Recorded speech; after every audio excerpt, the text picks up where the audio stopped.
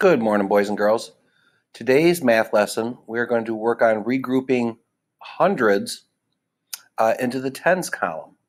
So I've done some practice problems for you that I've already crossed off the numbers that you're going to need to regroup. So today, the ones will be fairly easy. You can just take away 4 from 7. If you double click the box quickly, you'll be able to type in your answer. And this one, because we're doing subtraction, is 3. But taking 7 out of 4, you're going to need to regroup.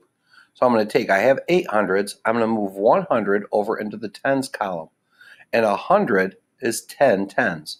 So this 8 will become 7, and the extra 100, I'm going to add those 10 tens to the 4 tens I already have to make 14 tens.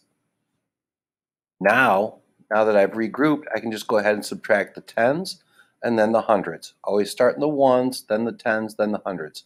So for this problem, 14 minus 7, I can double click right there, and that's 7. And then 7 minus 1, double tap right there, and 6.